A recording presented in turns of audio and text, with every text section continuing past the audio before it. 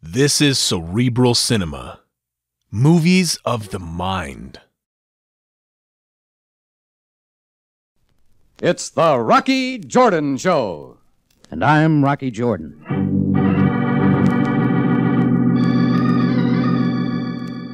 We take you now to Cairo and the Cafe Tambourine for a world of adventure with Rocky Jordan.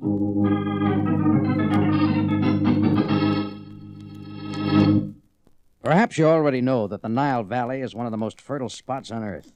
Everything grows there. Trouble, religious fanatics, cotton, a girl named Farada. Yes, and there's an end product to all this growth and life. To some it comes slowly, but to others it comes quickly and unexpected. It's a thing called death.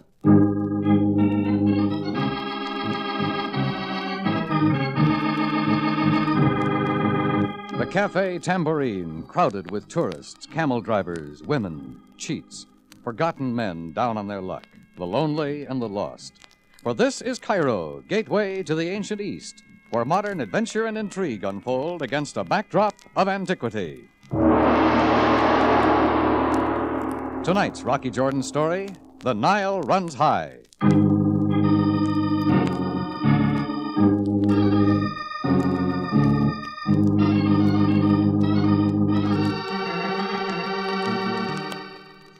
Winter and summer come to Egypt like any other land. But there's only one other season of the year, and the most important of the three. It comes as the great river Nile rises to overflow its banks in late September, bringing new fertility and life to this strange land. The Nile season is a time for rejoicing and festivities. And I was out in the morning to watch the myriad white sailboats sporting on the river. I wandered alone away from the holiday crowds, south past the Ismail Bridge. Finally, just as I decided it was time to get back to the Tambourine, a white-sailed scow caught my eye, moving away from the other boats and seemingly out of hand. It heeled into the wind, then a breeze swung it directly toward shore, and it kept coming till it floundered aground. A voice moved me into action. Help me! In the name of Allah, help me! I splashed out into the shallow water and in a few seconds climbed onto the listing deck. I ducked under the boom toward where a man lay helpless across the tiller. He wore the blue robes of the native fellahin. They were splotched with red. Oh, my Effendi, my good Effendi. All right, easy, fella. You're hurt bad. What's it all about? I did my best. Tell my master that chauffeur did his best. Looks like a bullet wound. Who did it? I do not know. They were in another boat. Right now, we gotta get help. Oh, no, there is no time. Take it back now. Quickly, Effendi. Take what back? What do you mean? There below. Take it back. Shufa was pointing frantically to the open hatch, so I hurried over and down to the small cabin. It was loaded with miniature bales of cotton. I touched one and found that it was wet. But what interested me was the man on deck, so I got back to him. Too late. Shufa had rolled over on the deck, face up. Dead now from the bullet wound in his chest.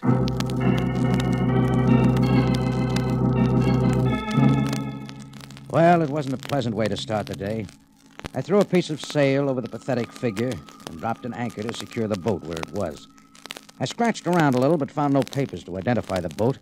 All I could find was its name painted on the side, the Water Nymph. After that, I waded ashore, and about 3 blocks up the hill, I found a phone booth outside a little market. Police headquarters, Sabaya speaking. Hello, Sam. It's Rocky. Jordan, why are you not out celebrating with the race? The Nile runs high. This is no time Just listen, Sam. I got a report. I do not like the sound of your voice, Jordan. Neither do I. But here it is. There's a sail scow near the foot of Sharia Ben-Dur, grounded a little offshore. Indeed. And how should that interest me? A couple of things, maybe. For one, a load of cotton. Most interesting. And what else? You'll find a man lying on deck, shot to death. So that is it. Jordan, why is it that always you are... All right, hold the question, Sam. I'll give you all I know when you show up. Very well, Jordan. You will wait for me there. Oh, I opened the door to leave, and I got a lot of help. A powerful, brawny arm reached in and dragged me out. We will talk, Inglesi. All right, start saying something. You made the phone call. Who was it with? I got the wrong number. Shadrach is a man of impatience. As my friend Jabba here says. You were seen to board the boat on the river. Tell us what you saw there. A little cotton? A dead man? Maybe you killed? Shadrach is a man of anger. Perhaps the knife will loosen your tongue. All right, use it and see what you find out. Speak now. What the dead man told you, and what you have told others. And if I don't? Then, Inglesi, you will quickly join the unfortunate boatman. Wait, Shadrach. Huh? Look who comes. There were 5 of them, their dirty white robes flapping in the wind. The leader was waving a sword with a double-edged blade. Shadrach and his buddy froze for a split second, and just before they ran, they slammed me headfirst at the feet of the onrushing pack. The jolt knocked the wind out of me. Somebody's boot behind my left ear did the rest. That was all.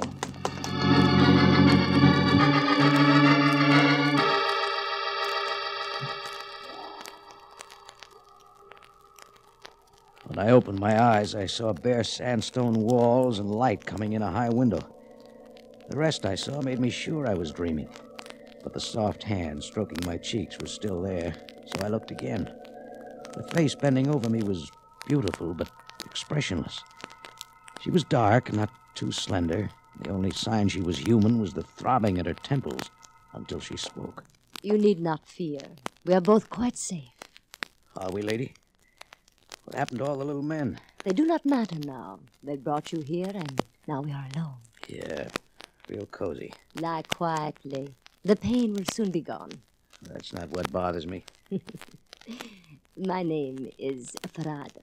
And you'd like to know mine? You are Rocky Jordan. You own a cafe called the Tambourine, and you are an American. The card in my billfold says that. But when a woman meets a man, she wishes to know more of him, does she not? Yeah, sure she does. You do not look like one who brawls in the street.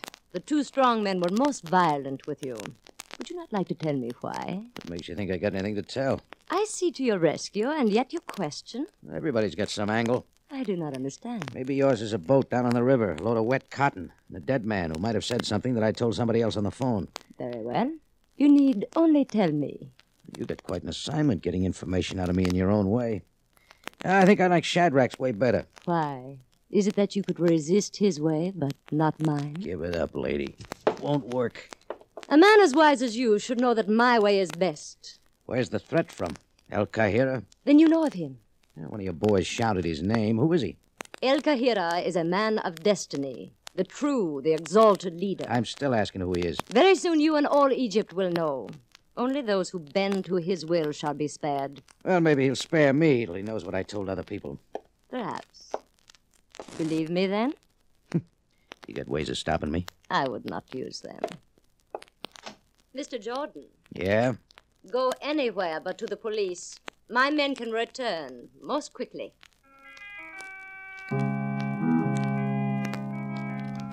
I went out and down some steps to what turned out to be one of Cairo's many old deserted towers. I knew I wouldn't find Farada there again. If any of my rescuers were around outside, they didn't show their faces, so I skipped Farada's advice and made it for police headquarters the quickest way. When I walked into Sabaya's office, he jumped up from behind his desk and came striding toward me.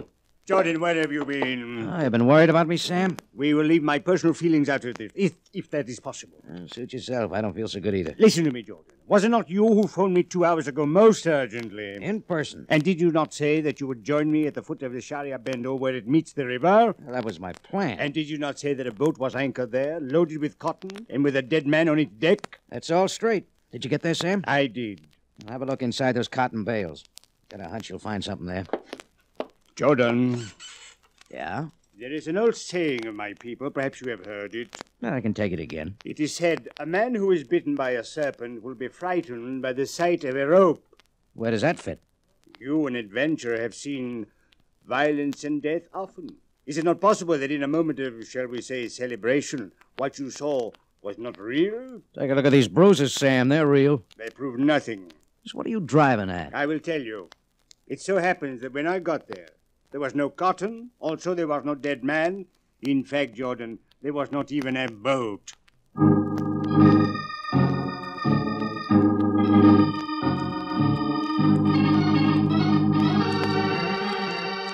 Sam Sabaya sat watching what he just told me sink in.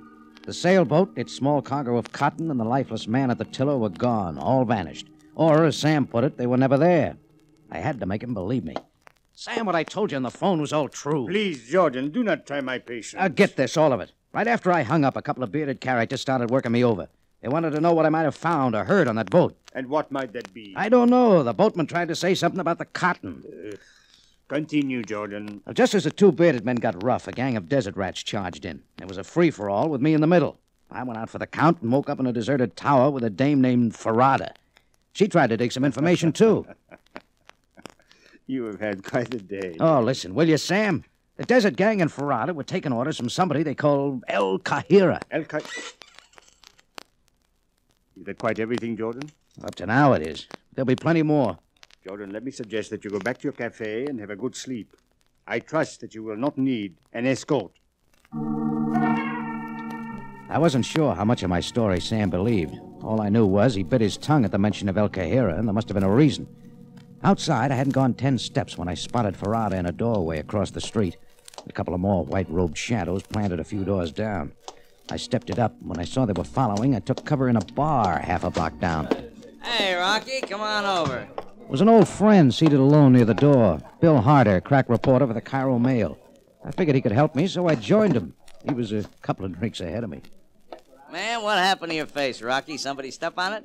Supposing I said somebody did. Wouldn't surprise me, the scrapes you get into. Hey, give me a scoop on the next one, will you? Sure. Next time I mix with El Kahira, I'll let you know. Oh, I wouldn't wish that on you. Hey, Gus, take care of my friend here. Short beers, all.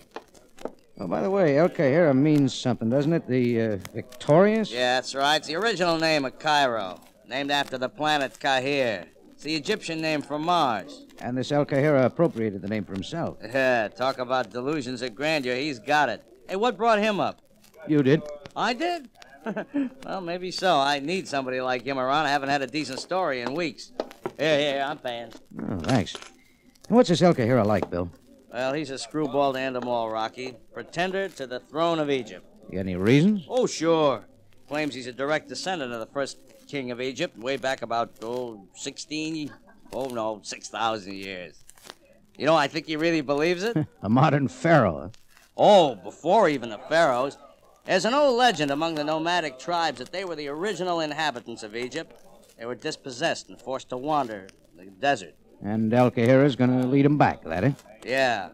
There are always a few tribes around willing to make trouble, and Kahira seems to know how to stir them up. Any idea where he is now? Oh, who knows? He's been in and out of trouble for years, but he always seems to come back. Could be a dangerous man. He and his queen. Farada. Yeah, she's as screwy as he is. Hey, you going already, Rocky? Yeah. Back to your desk, Bill. May have a story for you. How's that? Hey, that's not the way to the door. I want to speak to the cook. So long, Bill. I did say hello to the cook, but I had other reasons for going out the back way, namely Farada and her crew hanging around out front. I knew if I didn't want other characters on my trail from now on, I'd have to clear things up fast. So I quick went to the Nile Boat Registry office for information. In a minute, gents. I'm very busy. Well, we all are. Left alone to make out all these reports. Supposing we speed it up, huh? Everybody likes to be in a hurry. There's a sail scow called the Water Nymph. Who does it belong to? All right, just hold your horses, gent, huh? I'm going to look it up for you. Everybody in the office goes to the Nile but me. Sure, because I'm a Greek does not mean I do not like celebrations, does it? No. What was that boat again? The Water Nymph, under W. W. One. Wasp. Water Nymph. Water Nymph. Belongs to Mr. Malik. Goodbye, gent. Hold it. Who's Mr. Malik? Malik Cotton Growers, Heliopolis Road. One more thing. Has the boat been reported missing? No. Does that mean I have to make still another report? Yeah, skip it. Happy holiday, gent. It was a little after 4 when I went out onto the street. The crowds were swarming up from the waterfront. It was festive Cairo at its best. Limousines and camels, pashas and beggars, women in slacks and women with veils. I was just about to move on when I saw the flash in the sunlight. A knife stuck quivering inches deep in the doorpost by my head, and 2 fleeing figures vanished quickly into the milling crowd. I'd seen both of them and the knife before that day. It was Shadrach and his pal Jabba. Trying to follow would have wasted time, so I got to my car and honked my way out the Avenue de Lorraine and onto the Heliopolis Road. Just before sunset, I pulled in under a big sign on the outskirts of town. Malik Cotton Growers, and up a driveway to the spacious home. There I was directed to a rambling warehouse behind. At the warehouse door, I was met by a man sporting a pencil mustache and a red face.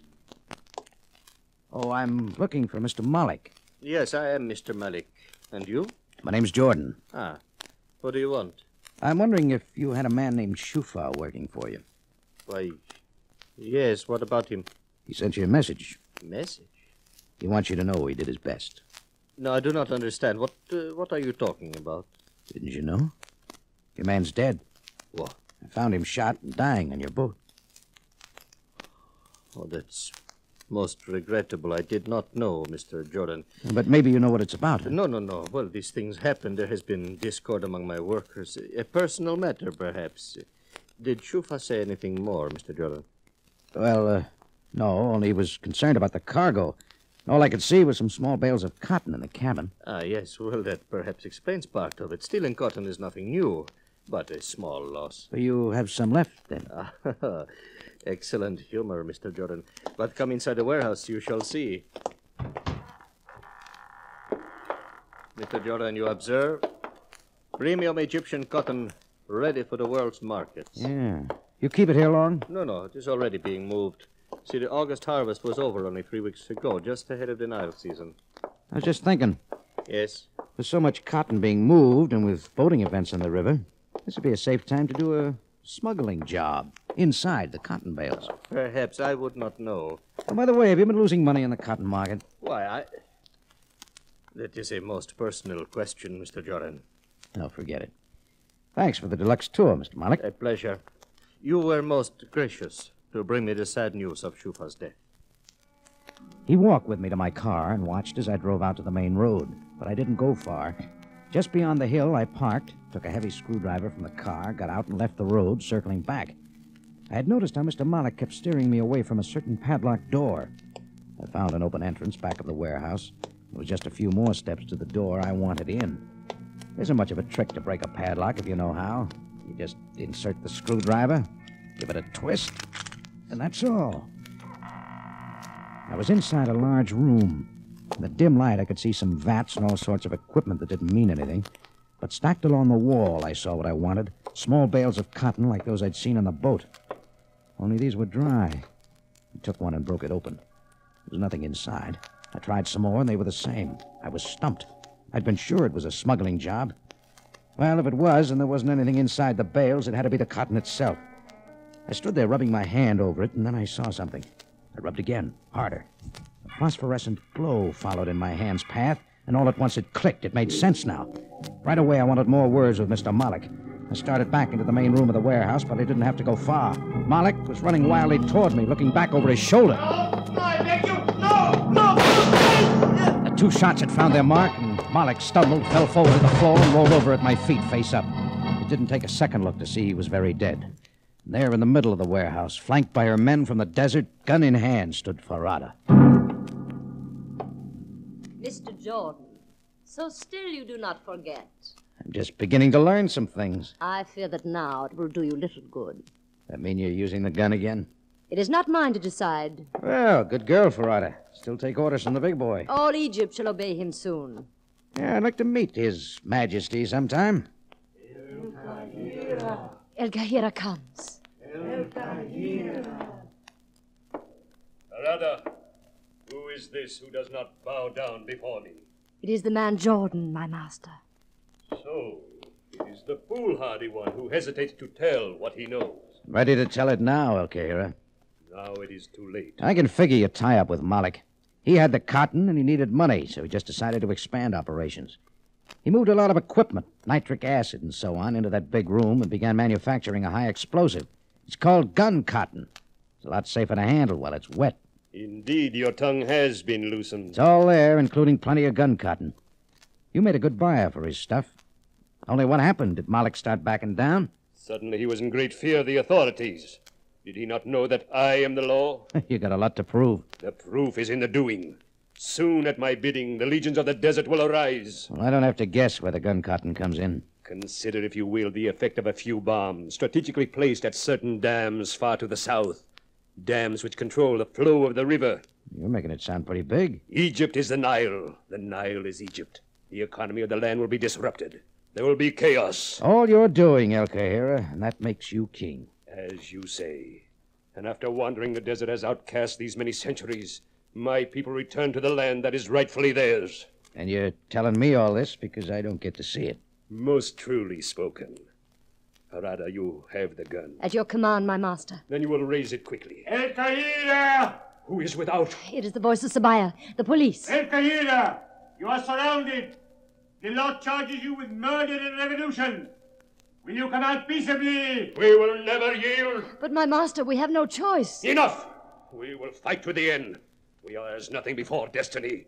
Should we fail, another will arise. You have spoken, my master. My subjects to the windows! Fight to the death! The desert men turned, and as Ferrata wavered, I saw my chance. I grabbed the gun from my hand and made for the open door. As I went out, it slammed behind me. I kept running till I landed behind a watering trough with Sam Sabaya. Down, Jordan, quickly! Watch that man, Sam. He's wild. El Kahira! This is your last chance! There was no answer from inside. Sam motioned his men surrounding the building to stay covered. That's how we waited in silence for what seemed like a long time. I had an idea what would happen, and all at once it came. Even though he dies, El Kahira lives forever! With the blast, a sheet of flame rose from the roof, and all at once the big warehouse caved into an inferno. Suddenly, they were all gone. El Kahira, the self-styled god of war, had died as fantastically as he had lived.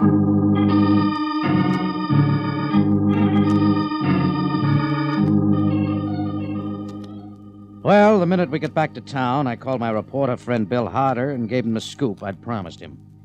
Sam kept me with him as he went about Cairo checking El Kahira's venture. Finally, we stood at the foot of the Sharia Bendur, looking into the dark across the river. It should not be difficult to understand why the boatman was killed. It all fits, Sam. Malik had lost too much money in the cotton market. And to recoup his fortune, he expanded operations making gun cotton, which is slightly illegal. To say the least, Jordan. He found a good buyer in El Kahira. We found out too late what Kahira was up to, and that the police were closing in. So he decided to call it off. But in the meantime, Shufa was sailing with the first delivery. Obviously, Mr. Malik sent his men here to the shore to signal Shufa to turn back. That's it. Trouble was, El Kahira had a boat following to make sure of delivery. When Shufa turned, they shot him. They picked up the boat while I was phoning you. Then both sides came after me. Well, we will find the lost cargo in good time. Shall we go, Jordan? Yeah, sure. El Kahira's no more problem. No. He chose to end his life as fantastically as he lived it. Instead of fighting, he committed suicide. Yeah, it's like Bill Harder said, he may have been screwy, but he was sure dangerous. But then, are not all power-mad people dangerous, Jordan? You're so right, Sam. I wonder about that legend, though, that says that nomads once owned Egypt. Unsubstantiated by any historical fact. It's a pure fabrication. Like that boat I saw in the river, Sam? The boat? Will you join me for coffee, Jordan?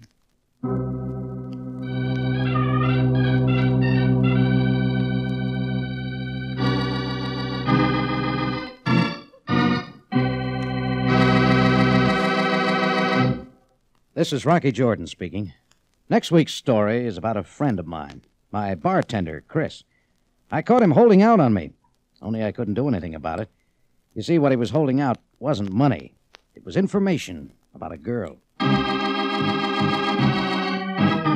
This is the United States Armed Forces Radio and Television Service.